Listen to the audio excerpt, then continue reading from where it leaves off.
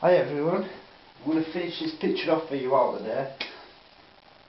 Basically what I'm going to do is I've actually looked at the video again and I found out that instead of the logs going down like I've done them there, the logs actually go vertically, they go lengthways. So I'm going to redo that, but at least you get to see me do it again anyway. And then we're going to put the moss on the roof and then reflect that down into the water. Now, because we're going to reflect that into the water, first of all, before I start, I'm just going to get a clean brush, just a little tiny round brush, and I've got some linseed oil. Now, this has been over a few days I've done this painting, so if you notice now, it's actually dried. Yeah? All over this wet area it's dried. So I'm just going to get a small amount of linseed oil, tiny amount, and I'm just going to liberally put a very small amount over the surface. Still a tiny little bit of liquid white on that part there was. Not a problem. Just generally blend it over there. That's it. Run a little bit of that linseed oil on so we can still put a few little things on this water. And then just make sure you've got some in there because that's going to be quite thick. Reflect the cabin down into the water there. Just got a hair that's dried in there, so I'll just pull that out. There. That's good. So I want to actually zoom in a bit closer for you guys for this because the cabin's quite detailed.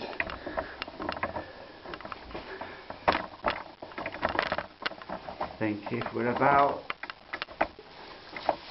there, we should be somewhere near. There. Right then, I'm going to get on with it.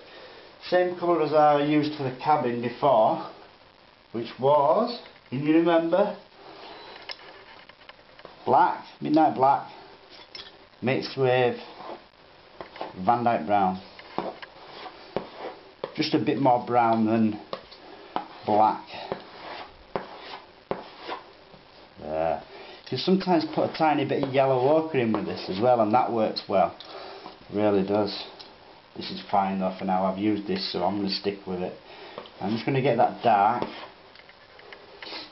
and then I'm just going to block in some dark again over the top. There's no door on the side.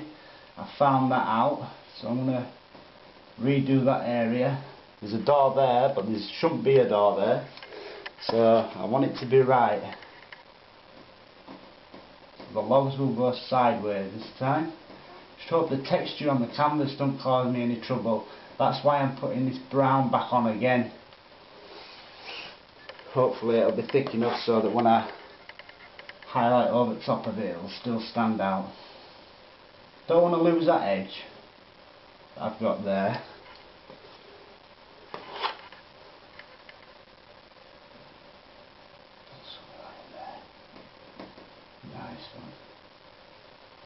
Most people would be distraught at having to do this.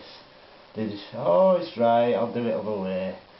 No, I can't do it. Sorry, I just can't. I know the logs go that way, so it's got to actually be as it is. I'm just giving myself an indication there by tapping into the actual paint I've just put on the dark colour. Now, with this area, I can just touch. Because the logs weren't that defined actually.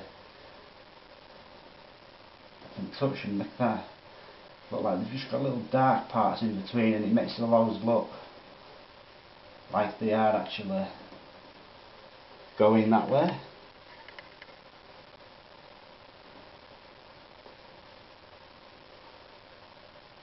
So, just indications, don't overdo it. If you go over the door, that's not a problem because we can just come back and do that. Just want a bit of them logs in just there. Let's get a bit more of the brown again. Just going to pull that here and there over the door. Still want it pretty dark, you see, in there. You won't really see much of the door. This is going to be the light area.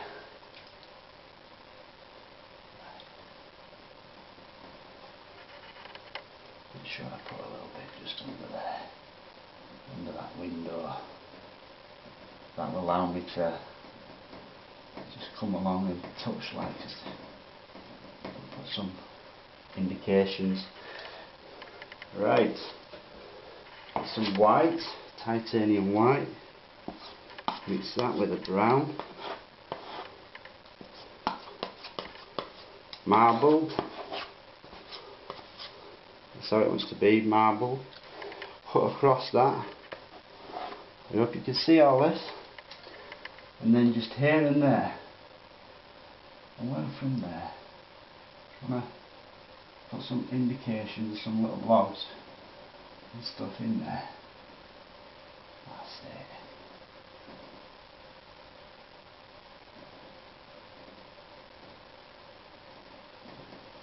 it. Reload, get a bit more white. Again, make it marble. Put across. I don't want this too light, I actually want it to mix with the brown underneath.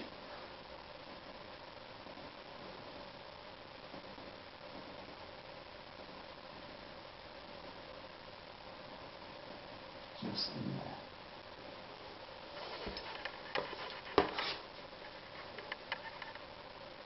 Maybe that's a bit bigger. There. Just highlight it a bit brighter here and there. Can actually run through sometimes. That can make a nice effect.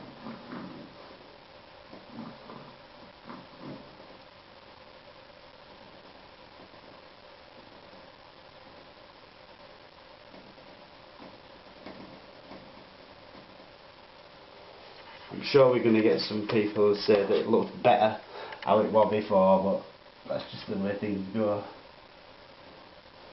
I didn't want to change it, but it had to be good. It had to be true to life. I'm just going to blend that in a bit more. There.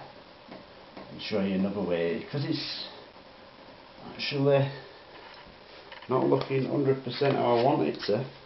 See how I just mixed it together again. Just get another ridge up here now. A tiny bit more brown in with that. Put across that.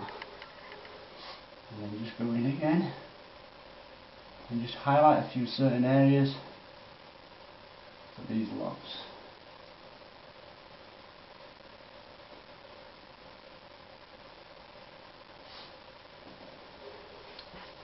Old rustic cabin.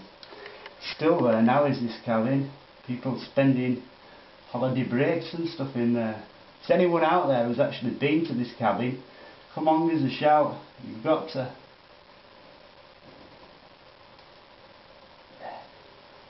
Now you see how I've got the light on now, I'm starting to get the light on.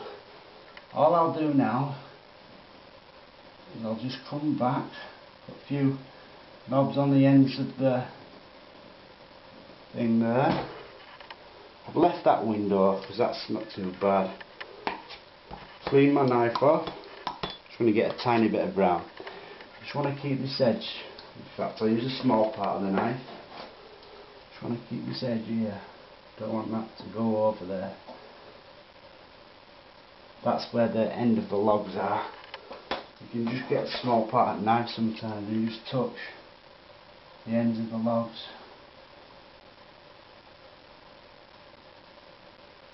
Highlight them.